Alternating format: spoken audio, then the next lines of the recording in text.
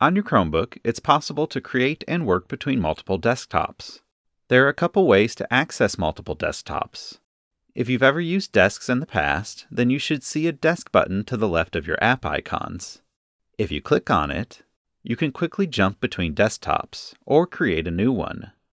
Another way to access multiple desktops is by pressing the Show Windows key on your keyboard.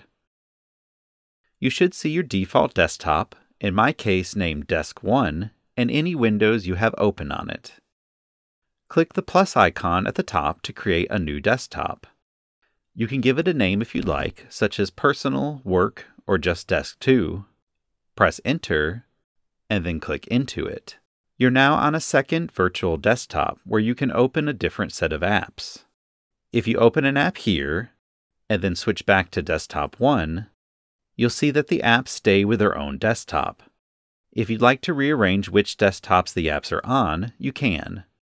If you switch back to Desk 2, open an app, and then tap Show Windows, you can click and drag on the app that you want to move. You can drag it on one of the existing desktops, or create a completely new desktop with it. If you want to close a desktop, you can click the X in the upper right corner of one. Or if you'd prefer, you can also click the Combine icon to combine two desktops together. For instance, I'll combine desktops 2 and 3 together, and then combine desktops 2 and 1. Now all of my open apps are back in one place. If you have any questions, you can always visit the Acer community or our Acer support site, and don't forget to subscribe.